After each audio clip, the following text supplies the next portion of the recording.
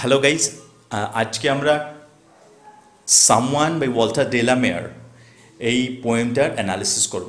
Analysis করার আগে আমরা রিসাইটেশনটা করে নিই and then we will go to line by line Bengali analysis. Okay, so let's get started. Someone came knocking at my wee small door. Someone came knocking.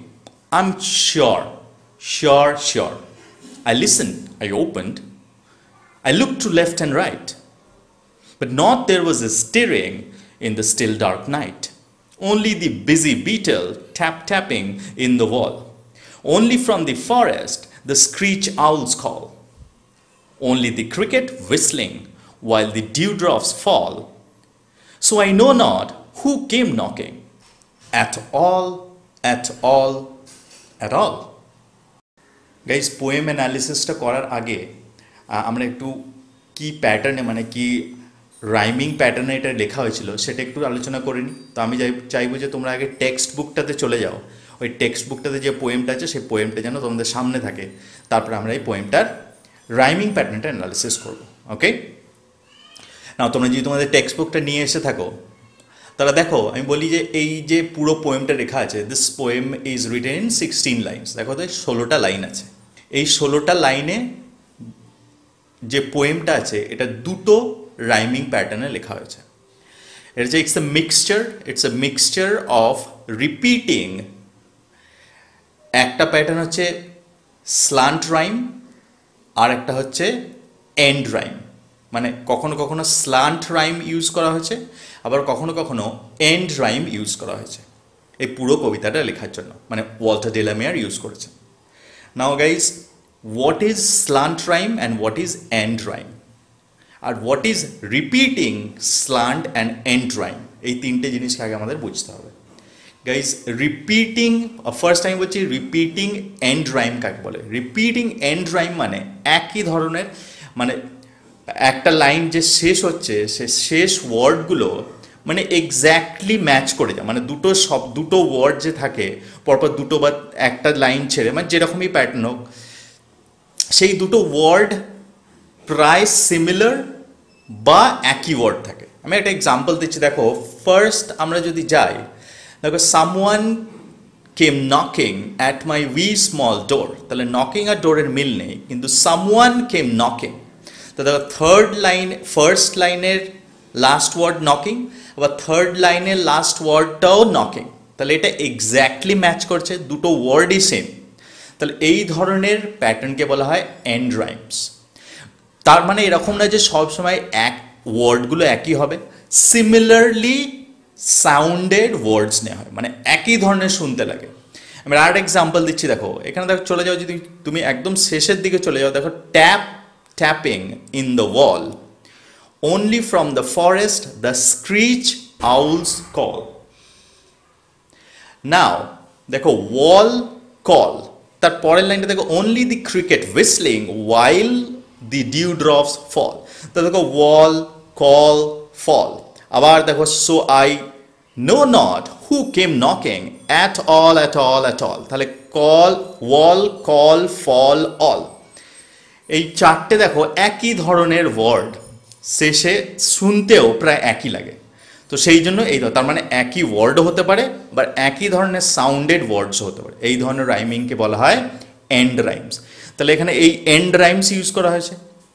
আবার কিছু কিছুতে slant rhymes use করা হয়েছে। গাইজ, এই slant rhymes এবং repeating কেন বললাম, এখানে শুধুমাত্র এরকম নয় যে শুধুমাত্র ওই একবার ইউজ করা হচ্ছে, তাই ওগুলো রিপিটেডলি ইউজ করা হচ্ছে। একবার নকিং ইউজ করা হচ্ছে, তারপরে তো আমি বললাম ওই চারটে লাইনে ওয়াল, কল, ফল, অল। তো রিপিটেডলি ইউজ করা হয়েছে তার জন্য বলা হয়েছে রিপিটিং এন্ড রাইমস। এবার আমি স্ল্যান্ট রাইমস বলি। গাইজ, স্ল্যান্ট রাইমস মানে হচ্ছে যেখানে ওয়ার্ডগুলো ম্যাচ করে আবার করে না। What do I mean by that? আমি এটা দিয়ে কী বলতে চাইছি, আমি একটা এক্সাম্পল দিচ্ছি। দেখো এখানে আছে, শেষের দিকে চলে যাও, only the cricket whistling while the dewdrops fall, so I know not who came knocking. Look at the cricket whistling and I know not who came knocking. তাহলে whistling, knocking, এটা এক্স্যাক্টলি কিন্তু ম্যাচ করছে না whistling R knocking A, but যদি শেষ পার্টটা না ওই লিং আর কিং, হুইসলিং নকিং, তাহলে কিন্তু শেষ পার্টগুলো ম্যাচ করছে। তাহলে এখানে আ part of the word is matching, যেখানে পুরো ওয়ার্ডটা ম্যাচ করে না বাট ওয়ার্ডটার একটা পার্ট ম্যাচ করে। এই ধরনের যদি ম্যাচ করে কোনো পোম লেখা হয় তাহলে সেই রাইমিং প্যাটার্নটাকে বলা হয় স্লান্ট রাইম। তো এখানে দেখো এরকম স্লান্ট রাইমও ইউজ করা হয়েছে। আর একটা স্লান্ট রাইম দেখো বলছি, someone came knocking, I am sure sure sure, I listen, I opened, I looked to left and right, but not there was a steering. তাহলে ওখানে দেখেন নকিং, এখানে আবার স্টিয়ারিং। তাহলে এখানে নকিং আর স্টিয়ারিং এর মধ্যে এক্স্যাক্টলি ম্যাচ নেই, কিন্তু কিং আর রিং এই শেষ পার্টটা ওই দুটো ওয়ার্ডেরই কিন্তু ম্যাচ করে। This kind of rhyming patterns are called slant rhymes. I hope you understand. Now let's go to the poem. Guys আরেকটা জিনিস শেয়ার করবো অ্যানালিসিসে যাওয়ার আগে, যে এই যদি তুমি এই পোমটা পড়ো দেখবে এটা একটা সিং সং প্যাটার্নে লেখা হয়েছে, মানে এটা গানের মতন মনে হয়। এটা স্পেশালি লেখা হয়েছিল, মানে কবি ওয়াল্টার ডেলামেয়ার লিখেছিলেন, because he intended this poem for the children. তো উনি ছোটদের জন্য ওই পোয়েমটা লিখেছিলেন, এবং যাতে ছোটদের জন্য এটা অ্যাপিলিং হয়, দ্যাট ইজ দ্য রিজন উনি ওই সিং সং প্যাটার্ন ইউজ করেছিলেন এই পোয়েমটার মধ্যে। ওকে, now let's go to the poem analysis. First আমরা যদি 4টে লাইন পড়ি তাহলে ফার্স্ট 4টে লাইনে আছে, ওকে, সো যেহেতু এটা বাচ্চাদের জন্য লেখা হয়েছিল, মানে ছোটদের জন্য, তো সেই জন্য এই পোমটার প্রথমে আমরা একদম সিম্পল যা লাইন বাই লাইন আছে সেটার অ্যাকচুয়াল মিনিংটা দেখব, আর তারপরে আমরা একটু ডিপার মিনিং একটা আছে সেই ডিপার মিনিংয়ের দিকে যাব। তো ফার্স্ট দেখো দুটো লাইন যে আছে, someone came knocking at my we small door. So এখানে তাহলে একটা ব্যক্তির কথা বলা হচ্ছে, মানে ওয়াল্টার ডেলামেয়ার বলছেন একটা ব্যক্তির কথা, যিনি কোথায় থাকেন, এমন একটা জায়গায় থাকেন যার দরজাটা খুব ছোট। দেখো এখানে উই লেখা আছে, উই হচ্ছে একটা স্কটিশ অ্যাডজেক্টিভ। উই মানে হচ্ছে ভেরি স্মল, সো উই আবার স্মল, তাহলে পরপর দুটো ওয়ার্ড ইউজ করে কবি এটাই এমফাসাইজ করার চেষ্টা করছেন যে ভেবে নিও না, মানে রিডারকে বলছেন তুমি এটা ভেবে নিও না যে ওই যে ব্যক্তিটার কথা আমি বলছি সে খুব একটা বড় প্রাসাদে বা বিশাল বড় বাড়িতে থাকে। সে এমন একটা বাড়িতে থাকে বা সে বাড়িটা খুবই ছোট, এবং বলা যেতে পারে it's a kind of A cottage. তো ওই ব্যক্তিটা কথা থাকে he lives in a cottage, so that is the reason ওই ডোরটা স্মল। মানে কটেজ মানে এমন একটা পিকচার রিডার মানে কবি সৃষ্টি করতে চাইছেন যে it's a cosy comfortable small little cottage, মানে ছোট্ট একটা বেশ সাজানো গোছানো আর ছোট্ট কটেজে এই ব্যক্তিটা থাকে। কি বলছে, someone came knocking at my we small door. So my তার মানে এখানে ফার্স্ট পার্সন ইউজ করা হয়েছে, মাই স্মল ডোর, তার মানে যিনি বলছেন যে আমি বাড়িতে ছিলাম, and someone came knocking, who is that someone, no one knows, কেউ জানে না, কিন্তু এই ব্যক্তিটার মনে হলো যে কেউ এসছে এবং নক মানে ডোরটা নক করছে। So someone came knocking at my we small door, is a simple lines. পরের লাইনটা দেখো, someone came knocking I am sure sure sure.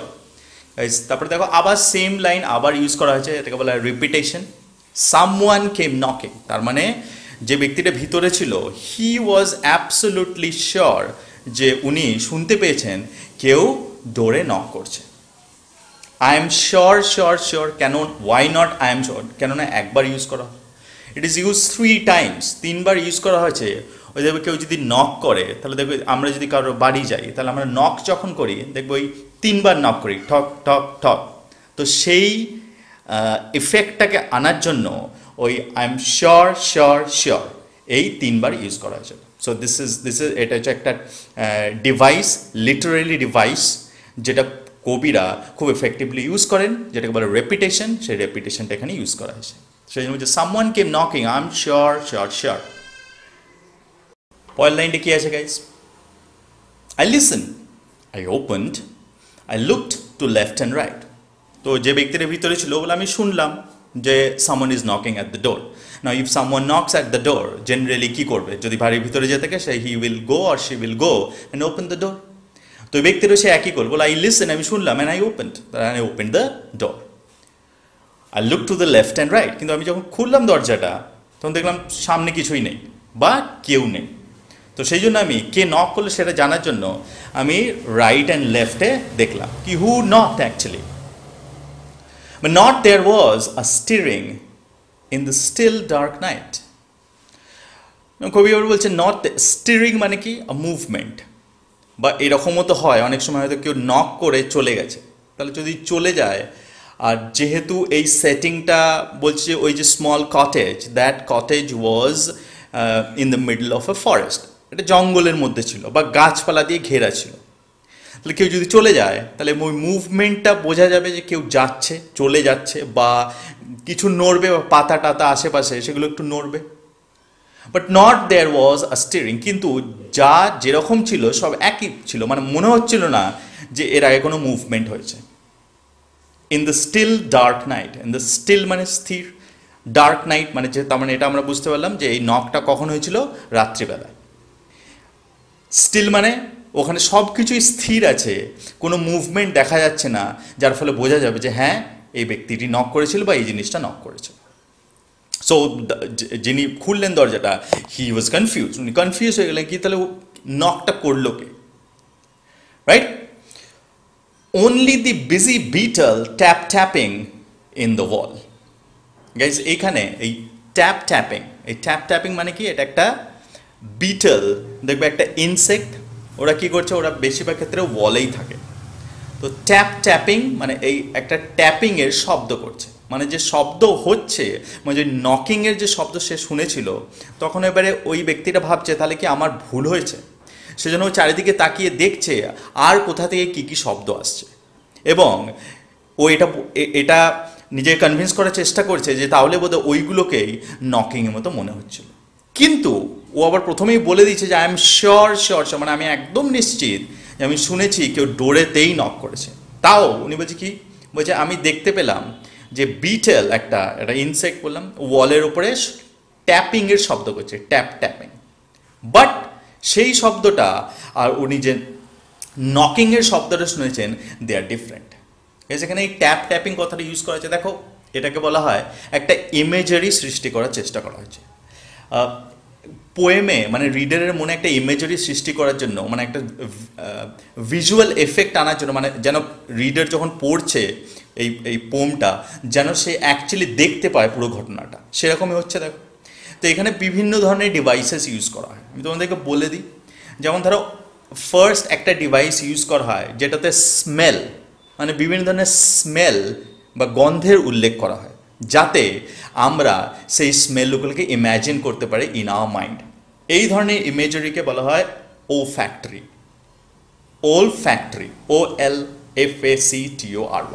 তো এটা তখন কি ইউজ করা হয়, স্মেল, এই সেন্সটাকে, মানে রিডারের স্মেলের যে সেন্স সেটাকে কাজে লাগানো হয়। আর একটা হয় ভিজুয়ালে কি করা হয়, মানে একটা লাইট, যেমন এই যে ভিজুয়াল এখানে একটা ইউজ করা হচ্ছে, দেখো in the still dark night. তাহলে স্টিল ডার্ক নাইট এই কথাটা যখন আমি তোমাদেরকে বললাম, বা এই কথাটা যখন রিডার পড়বে, তখন একটা রাত্রির পরিবেশের কথা চিন্তা করবে, যে রাত্রিটা একদম স্থির আছে, তাহলে সে ওই সিনটাকে দেখতে পাবে। যখন কোনো কিছু দেখতে পাওয়া যায়, that is called visual imagery. তো এখানে দেখো ভিজুয়াল ইমেজারি সৃষ্টি করা হয়েছে, কিন্তু এখানে কোনো স্মেল বা olfactory ইউজ করা হয়নি এখন পর্যন্ত। আর একটা আছে গাস্টাটরি, আর বলছি গাস্টেটরি মানে গাইজ টেস্ট, মানে স্বাদ, মানে এমন স্বাদের উল্লেখ করা হবে যে সেই স্বাদটা, সেই স্বাদের যে সেন্সটা, সেটা রিডার মানে নিজেই কল্পনা করতে পারবে। ওকে, এখানে দেখো কোনো গাস্টেটরি ইমেজারি কিন্তু ইউজ করা হয়নি। আর একটা অডিটরি মানে হিয়ার, মানে শোনার একটা ইমেজারি সৃষ্টি করা হবে। আমি এতক্ষণ বললাম এগুলো সেই জন্য এই যে অডিটরিতে আসার জন্য। দেখো ট্যাপিং অন দ্য ওয়াল, তাহলে বিটেলগুলো ওই যে ওয়ালের উপর ট্যাপ ট্যাপ ট্যাপ এরকম একটা শব্দ করছে, সেই শব্দটা তাহলে যে রিডার তার মনে সেই শব্দটা সে সৃষ্টি করবে এবং সেই শব্দটাকেই কল্পনা করবে, তাহলে একটা ইমেজের সৃষ্টি করছে। এই ধরনের ইমেজারিকে বলা হয় অডিটরি। তাহলে এখানে তাহলে এখানে এখন পর্যন্ত দু ধরনের ডিভাইস ইউজ করা হচ্ছে, একটা হচ্ছে অডিটরি আর একটা হচ্ছে ভিজুয়াল। আর একটা হচ্ছে লাস্ট ওয়ান গাইজ, সেটা হচ্ছে ট্যাকটাইল বলা হয়, সেটা টাচ, মানে স্পর্শের একটা ইমেজারি দেওয়া হয়। যেমন ধরো কোনো পোয়েমে তুমি দেখবে বলবে যে সফট অ্যাজ ফেদার, পালকের মতো নরম, তাহলে সেটাতে আমাদের মনে কি হয়, একটা স্পর্শের অনুভূতি জাগে, স্পর্শের একটা ইমেজারি সৃষ্টি হয়। That is the reason it is called tactile. তাহলে এই 5টা লিটারেরি ডিভাইস বলতে পারো কবিরা ইউজ করেন তাদের পোমে। এবং এখানে এখন পর্যন্ত আমরা দেখলাম ভিজুয়াল আর অডিটারি এই দুটোকে ইউজ করা হয়েছে। ওকে, দেখা যাক গাইজ পরে। Only from the forest the screech owls call. So তাহলে প্রথমে কি দেখতে পেলো, ওই যে ব্যক্তিটা যে দরজাটা খুললো নকিংয়ের শব্দ শুনে, সে শব্দটা শুনে তখন দেখলো যে বিটেল ওয়ালের উপরে আছে এবং সে ট্যাপিংয়ের শব্দকে, মানে নকের শব্দ করছে না, ট্যাপ, মানে ট্যাপ করলে যেরকম শব্দ করে সেই শব্দটা করছে, তাহলে সেটা নয়। আর তো স্ক্রিচ আউলস কল, এখানে স্ক্রিচ আবার একটা অডিটরি সেন্সের সৃষ্টি করা হয়েছে। স্ক্রিচ মানে আউলের যে শব্দ, মানে যে ডাকার শব্দ, কর্কশ একটা আওয়াজ, সেটাকে স্ক্রিচ শব্দ বলে। স্ক্রিচের একটা এক্সাম্পল দিচ্ছি, তুমি ধরো বাইকে করে যাচ্ছ, হঠাৎ করে যদি সামনে কিছু চলে আসে, আমরা যখন বাইকের ব্রেকটা খুব জোরে ইউজ করি তখন দেখবে ওই টায়ারটা খুব জোরে রোডের সঙ্গে ঘর্ষণের ফলে যে একটা শব্দ হয়, ক্যাচ ক্যাচ এরকম একটা শব্দ হয় না, সেই ধরনের শব্দকে বলে স্ক্রিচিং। ওটা কানে খুব লাগে দেখবে। যদি খুব পুরানো লোহার দরজা হয় এবং সেই দরজাটায় যদি অনেক দিন ধরে কিছু খোলা না হয়, তারপর অনেক দিন পরে যদি খুললে যে যেমন ধরে একটা শব্দ হয় খুব কানে লাগে, ওই ধরনের শব্দকে বলে স্ক্রিচ। আউলের ডাকটাও সেরকম। তো এখানে সেই কথাটাই বলা হচ্ছে যে দুটো জিনিস শুনতে পেলো। ও দেখলো একটা বিটেল যে ওয়ালে ছিল ট্যাপিংয়ের শব্দ করছিল। ট্যাপিং মানে গাইজ একটু বলে দিই, ট্যাপিং মানে হচ্ছে যেমন ধরো আমরা অনেক সময় ক্লাসরুমে আছি, আর এই আমাদের ক্লাসরুমের মধ্যে আমাদের আঙুলটা হয়তো ওই ডেস্কের মধ্যে এমনি করে টোকা দিচ্ছি আঙুলটা দিয়ে, মানে এই টোকা দেওয়ার শব্দটাকে বলা হয় ট্যাপিং। বা পায়ে করে আমরা অনেক সময় টোকা দিই মেঝেতে, তো সেইটাকে অনেক সময় ট্যাপিং বলা হয়। ওই শব্দ একটা আসছিল। আর একটা হচ্ছে আউলের ডাক আসছিল, কিন্তু দুটোর সঙ্গেই এই নকিং অন দ্য ডোর তার কোনো ম্যাচ নেই। ওনলি দি ক্রিকেট হুইসলিং ওয়াইল দি ডিউ ড্রপস ফল। আর একটা শব্দ আসছিল কিসে, cricket. Cricket is also an insect. Whistling, এবং তারা একটা যে শব্দ করে সেটাকে হুইসলিং শব্দ বলা হয়। তাহলে এখানে একটা অডিটরি ইমেজারি সৃষ্টি করার চেষ্টা করা হয়েছে। তাহলে এখানে ওই সেন্সটাকে কী কাজে লাগানো হয়েছে, অডিটরি। তো এখানে দেখো আরেকটা কি শুনতে বলে, ক্রিকেট ছিল কিছু, ক্রিকেট মানে ইনসেক্ট, সেই ক্রিকেটগুলো কী করছিল, হুইসলিং শব্দ করছিল। ওয়াইল দি ডিউ ড্রপস ফল, ডিউ ড্রপস মানে শিশির ফোঁটা। তো the meaning of dew drops is শিশির ফোঁটা, বাংলাতে যেটা বলি। এখানে দেখো একটা, তাহলে এখানে আবার ভিজুয়ালের সৃষ্টি করা হয়েছে। তাহলে শিশির ফোঁটা কখন পড়ে, আমরা দেখেছি উইন্টার হলে শিশির পড়ে। তো তাহলে এখানে তাহলে যে রাত্রিটার কথা বলা আছে, ইটস নাইট, এবং দ্য নাইট ইজ কোল্ড, এবং রাত্রিটা একটা ঠান্ডা রাত্রি এবং ভীষণ ঠান্ডা, এবং যার ফলে শিশির পড়ছে। এবং ঠিক এরকম একটা রাত্রিতে যখন কেউ নক করলো তখন ভিতরে যে ছিল সে বেশ অবাকে হয়ে গেছিল। তাহলে এটা একটা ভিজুয়াল ইমেজের সৃষ্টি করছে। এবং এখানে বলা হচ্ছে যে ওই due ড্রপগুলো, while the due drop false, মানে ওই শিশির যখন পড়ছিল সে শিশিরগুলো দেখবে পাতার উপরে পড়ে, সেই পাতা থেকে আবার ফোঁটা ফোঁটা করে মাটির উপরে পড়ে, তার ফলেও একটা শব্দ হয়। এবং সেই ডিউ ড্রপ পড়ারও শব্দ একটা হচ্ছিল। বাট এই যে এতগুলো শব্দ, তাহলে কী কী শব্দ পেলাম গাইজ, বিটেল ওয়ালের উপরে ট্যাপিংয়ের শব্দ করছিল, আউল স্ক্রিচ মানে আউল প্যাঁচা ডাকছিল, আবার ক্রিকেট তারা কি শব্দ করছিল, হুইসলিংয়ের শব্দ করছিল, আর ডিউ ড্রপসগুলো যে পড়ছে সেটার শব্দ ছিল। কিন্তু এই শব্দগুলো কোনোটাই কিন্তু ম্যাচ করছিল না ওর ডোরে যে নক হচ্ছিল তার সঙ্গে। তো সেই জন্য যিনি দরজাটা খুললেন, হি was actually examining all the things. উনি ওই সব জিনিসগুলোকে এক্সামিন করছিলেন। উনি যেভাবে এক্সামিন করছেন, যখন পোয়েমটা এত সুন্দরভাবে লেখা হয়েছে, উনি যখন যেভাবে পর্যবেক্ষণ করছেন, রিডারের মনেও কিন্তু সেই একই একটা ভিজুয়াল ইমেজারি সৃষ্টি হচ্ছে। মনে হচ্ছে যেন সেই রিডারও ঠিক ওই রাত্রিতে একটা ছোট্ট কটেজের ডোরের বাইরে অন্ধকার রাত্রিতে এই সমস্ত জিনিসগুলোকে পর্যবেক্ষণ করছে। So this is how beautifully the poem was written by Walter Delamere. শেষ দুটো লাইন, তার মানে কিন্তু এখন পর্যন্ত কবি আবিষ্কার করতে পারলেন না, বা সরি যিনি ভিতরে ছিলেন, যে হু নকড অ্যাট দ্য ডোর। তাহলে যদি আবিষ্কার করতে না পারা যায়, তাহলে there can be two reasons. One reason is এটা ওনার মনের ভুল, and second reason maybe it's a paranormal activity. Paranormal activity মানে ভৌতিক ব্যাপার, যে হয়তো কোনো কোনো প্যারানর্মাল এন্টিটি, প্যারানর্মাল এন্টিটি মানে কোনো কোনো অদৃশ্য কোনো জিনিস যেটা আমরা দেখতে পাই না বা ছুঁতে পাই না, সেরকম কোনো ব্যাপার, সেরকম কেউ এসে নক করেছে। কারণ এটা ব্যাপারটা হচ্ছে রাত্রিতে, ফরেস্টের মধ্যে, এবং গভীর রাত্রি এবং শীতকাল। এটা যদি না হয়, দেন the second reason is obvious, যে এটা ওনার মনের ভুল ছিল। বাট উনি এত স্পষ্ট নকিংটা শুনেছেন, উনি কিন্তু এটা মানতে he is not ready to accept that এটা মনের ভুল। বিকজ কীভাবে বুঝলাম আমরা, তার পরে দুটো লাইন থেকে দেখো বলেছে, so I know not who came knocking at all at all at all. তো বলছেন সো আই নো নট, সেই জন্য আমি জানতে পারলাম না কে এসে নক করলো। At all at all at all তিনবার আবার কেন ইউজ করেছে, এটাকে বলে রেপিটেশন গাইজ। তার মানে উনি, তার মানে এখান থেকে আরেকবার কবি বোঝাতে চেয়েছেন ওয়াল্টার ডেলামেয়ার, যে ভিতরে ছিল ও কিন্তু অবশ্যই শুনেছিল সেই নকিংয়ের শব্দটা, কিন্তু সেই জন্য শেষে উনি এটা বললেন না, যে ওই ব্যক্তিটা বলল না যে তাহলে বোধহয় কেউ ছিল না, আমার মনের ভুল। বলছে so I know not who came knocking, বলছে এসেছিল তো কেউ নিশ্চয়ই, কিন্তু কে এসেছিল সেটা আমি জানতে পারলাম না। But at all at all at all এই তিনবার এটা দিয়ে এটা বোঝা দিয়ে যে but I am sure there was someone. সেই জন্য গাইজ এই পোয়েমটার নাম দেওয়া হচ্ছে someone. But who is that someone? কবি এটা কার জন্য, কবি Walter ডেলামেয়ার, he lives it to the reader. উনি এটা রিডারের উপর ছেড়ে দিচ্ছেন, now you decide who was that. Okay, so it's kind of A mysterious বলতে পারো। এই কবিতাটা যদি আরও ডিপ যায়, তাহলে it's kind of A mysterious poem, right? First of all, যিনি ওই একটা কটেজের মধ্যে, ফরেস্টের মধ্যে একা কী করছেন, ওয়াই হি ইজ লিভিং দেয়ার, এটা একটা হতে পারে। And the second reason is of course who knocked on his ডোর বা অন হার ডোর। আমরা জেন্ডারটাও জানি না কে আছে, রাইট? বিকজ বাইরে বেরিয়ে উনি কিছুই দেখতে পারলেন, not there, neither there was any movement নর দেয়ার ওয়াজ এনি ওয়ান। বিকজ আরেকটা ইন্টারপ্রিটেশন হয়, সো এটা একটা ইনকমপ্লিট বলতে পারো, সেটা দিয়েছে যাতে চিলড্রেনের জন্য যেহেতু করেছিলেন, সো চিলড্রেনদের যাতে ইম্যাজিন করার ক্ষমতাটা বাড়ে, so that they can imagine something from themselves, for themselves.